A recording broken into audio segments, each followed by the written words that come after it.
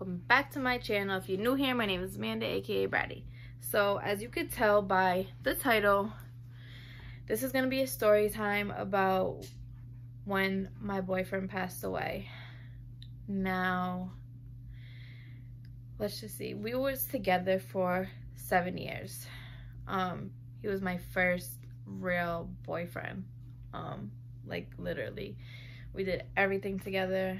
We lived together. We was very close. And it was Memorial Day weekend. Actually, it was Memorial Day. And my aunt was having like a get together for Memorial Day, basically a cookout with all my family. So everybody was drinking and, you know, having a good time, I guess. And he decided that he wanted to drink. Now, mind you, he never drank. The only times that he drank was, one, if we were separated, he would drink. And that's really it. Like, he obviously drank because everybody else was drinking. It was Memorial Day. And when he did drink, I should say, he used to get like reckless and annoying. Like, it's crazy. And I didn't want to deal with it. So he was having some drinks and I'm like, okay, cool. But once I seen that he started to act like how I didn't want to deal with type acting, that was my time to leave the party. I just didn't want to deal with it. I was avoiding, you know what I'm saying? Like arguing and things like that. So I had my brand new puppy with me. It was me and her. And I got in the car. Nobody knew that I left. I just got in the car and I left. And I called my dad up right away. And I'm like, hey, listen, like I left where everybody else was, like I just wanted to let you know because nobody else knows I'm leaving. Like I just don't want to deal with it. So whatever, like we'll just fast forward. Like nobody was even calling me. Like nobody even realized I was gone. I feel like nobody was calling my phone. It was the weirdest thing. And let me just say this ahead of time, like he was very clingy with me. And I'm not saying that in a bad way. I'm saying like he was just clingy with me. Like I was like, basically I was his first girl and I took his virginity. Okay. He was a couple years older than me. And yeah. So let's just say like he would be blowing my phone up. Like that's the type of person that he was. And if he couldn't get in touch with me, because he was very, very close with my family was like his family. My mom was like a mom to him. His mom had passed away when he was a baby, so his grandmother raised him. And I was very close with his family, his grandma, his sister, all of them. And I still do talk to them to this day, here and there. Anyways, like I said, if he couldn't get a hold of me, he's gonna be blowing up my mom or my sister looking for me. I'm just putting that out there now. So we will fast forward. Now, at this point, me and him had our own apartment. We lived together in our own apartment. We had just moved in there a few weeks ago. We moved in May 1st, okay? So that night, I'm just like, you know what? I'm not even gonna sleep at the apartment. Like, I'm not going to. I was like, I called my mom, like, Mom, I'm just gonna sleep home tonight because I still had my bedroom here at my mom's house. So I had the dog and me and her just cuddled and went to sleep. Now, anyways, before I got to my mom's house, I got a phone call from his stepmom. Now, at this point, I don't know anything that's going on.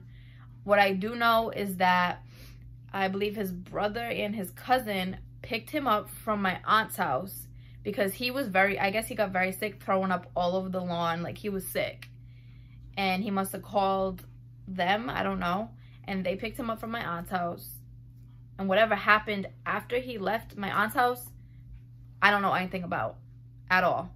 The only people who know that is the people he was with. Okay? So his stepmom has called me and she was like, basically asking me what I was going to do. And I told her, I was like, I'm not dealing with that. You guys can deal with it. I don't want to deal with it. You know what I'm saying? Like, I shouldn't have to deal with that just because I'm his girlfriend. Like, all that extra shit, like, him being sick is one thing, but to deal with, like, the way he's talking and this, I don't want to deal with it. So y'all could deal with that tonight. And tomorrow will be another day. So, like, I'm pretty sure she was mad, whatever. We hung up. Like I said, I got to my mom's house. I laid down. I'm in bed, basically sleeping. And I get a text message, okay? Listen to this. I get a text message from his cousin, the one who picked him up. And this is all weird to me now. And it was back then, too. He's like, hey, like, I took your number out of his phone, which is right there is like, why would he just give you his phone? Like, why would you be texting me from your number? Like, I'm confused. He's like, but anyway, he's like, what do you want? Like, what are you gonna do? And I was like, I'm not coming there tonight. I'm staying at my mom's house. Like I said before, I don't want to deal with it. You guys can deal with it. So if you guys are not gonna stay with him, then like, why would you guys even bring him home if you guys knew that? You guys are all calling me asking me what's to do with him. So whatever level he's at, why are you guys not dealing with it? Y'all just dropping him off at the house and leaving him there? Like, something to me is fishy about the whole story. So whatever. So I guess they left him at the apartment by himself. Now, the weird thing is that once they left him there, he would have woken up and noticed I wasn't there. And he's still not calling me, not calling my mom, not calling my sister. It's weird to me. So what really went down when they dropped him off, I don't know. I do not know. So the next morning, my mom wakes up and my mom's like, let's go get breakfast. I'm like, all right. I'm like, let's go drop the dog off at home and I'm going to call him and see if he wants to come get breakfast with us. Now, literally, I get in my car with my mom, the dog, and I'm blowing up his phone, his cell phone. At the time, we had a package with the internet company where we had a house phone and all that stuff. So I was calling the house phone. I was calling his cell phone back to back to back to back. No answer. He would have had already been woken up. That's the weird thing. So I said to my mom on the way there, I'm like, Mom, something's not right. Literally, like. So before I get to my apartment that morning, his cousin texts me and says, are you gonna go and check on him? What if he's dead? I don't know why that would come out of his mouth. Why would that come out of his mouth? That's weird. It don't make no sense. I get to the apartment. Now, mind you, I have my nephew with me as well. So it's my nephew in the back seat, my mom, the dog, and me. So I get the keys to my apartment. I walk in. I close the door behind me. All of a sudden, I turn around, and he's dead on the floor in my living room, laying on his stomach. His body was blue. Okay? I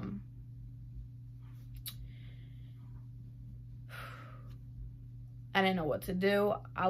First of all, I have a phobia of dead bodies. Like, I have a phobia of it. So I didn't want to go near him. Like, I was scared. You know what I'm saying? Like, I seen that he was blue right there. So I was screaming on the top of my lungs. Like, everybody heard me. My mom heard me from outside and knew that something wasn't right.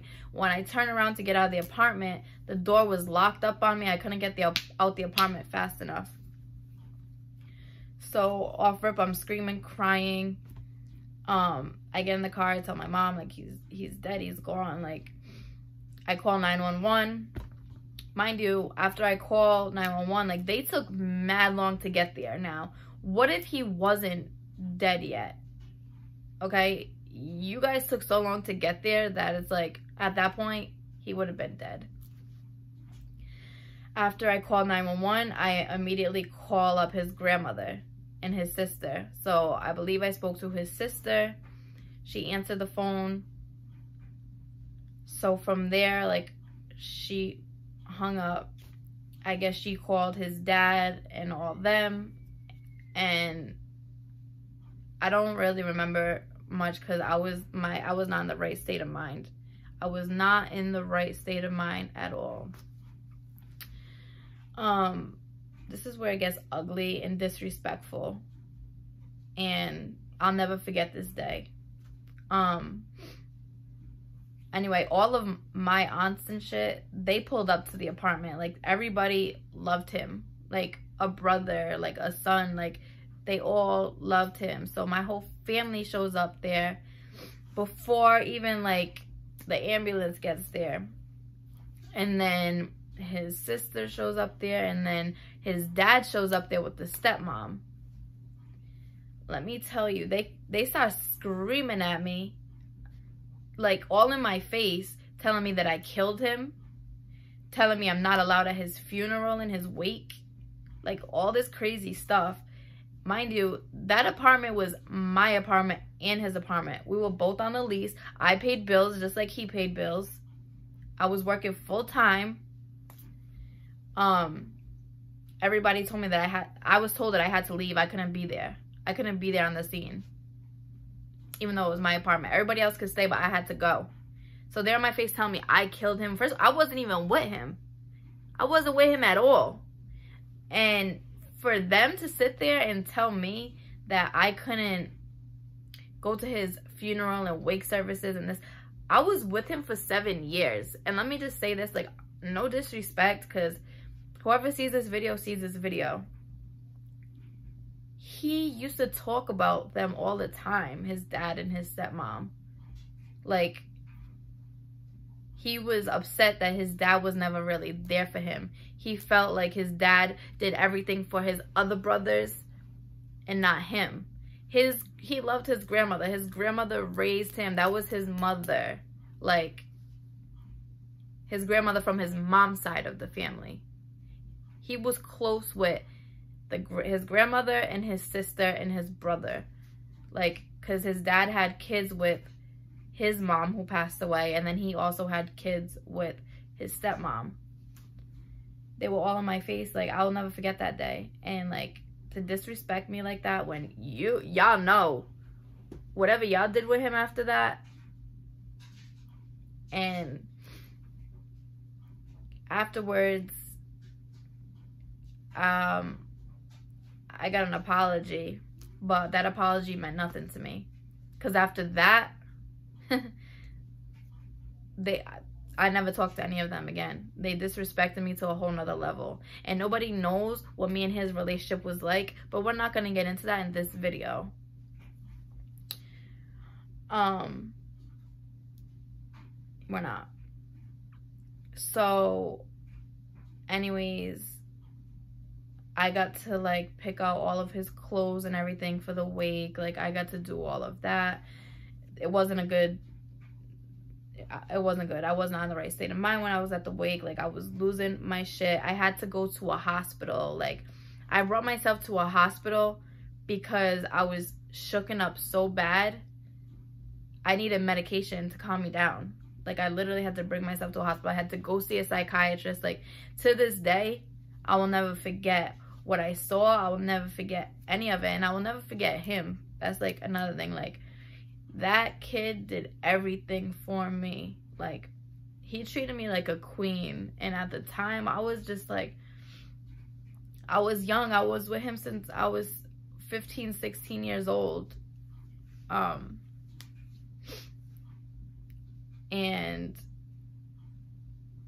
I don't know, like, so anyways, once the autopsy, whatever, got done, I got a phone call saying that he died from alcohol poison. And it's like, I don't know, like, part of me doesn't really believe that. Like, there's a part of me that believes that something more went down. Like, maybe he did something else that I don't know about, that he did with his cousin or whatever. But it's just messed up. It's really a messed up story. Like, after that, my life was never the same. You know, like,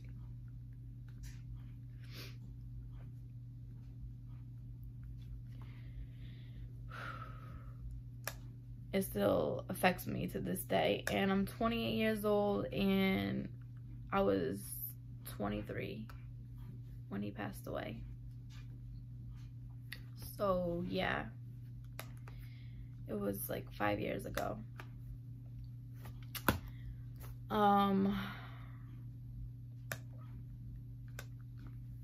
That's the story. That's my story. Like, I feel like it just had to get out there the way, like, my side of the story, you know what I mean? Like, I don't know. But anybody who is going through an experience like that, where they lose a boyfriend, a girlfriend, husband, wife, like, just know that is not something easy to go through. And after that, I couldn't be alone. I was scared to be alone. Like, so don't ever leave somebody alone who's going through something like that, because it's not easy. It's not easy at all. So make sure you show them as much love and comfort as you can, because it took me years to even feel like comfortable sleeping alone. Like, I had to sleep with a light on. Like, I would be shooken up and scared after that. Like, but yeah, guys, thanks again for watching my video. Don't forget to comment, like, smash that subscribe button, and I'll be back with more videos. Turn on your post notifications so that you can see when my next video is uploaded. All right, guys, I'll see you on my next video. Bye.